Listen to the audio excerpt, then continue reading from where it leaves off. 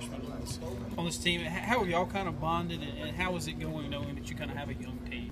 I mean, since day one, since all of us committed to Mississippi State, we all just started bonding. Everybody came together, got cool. And the day we reached campus, it was just like all of us like brothers. We've been like this ever since day one. What's the workout program like at this level?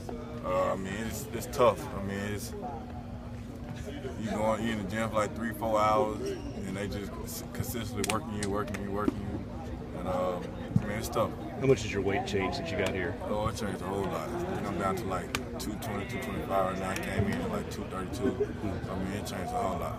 No, AJ said you referred to this team as special, and specifically the group of guys coming in.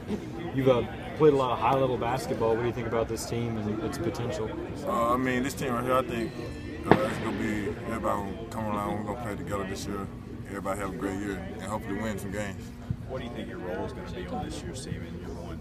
I mean, my role has been like on every other team. Score the basketball, what they brought me in to do, and play hard.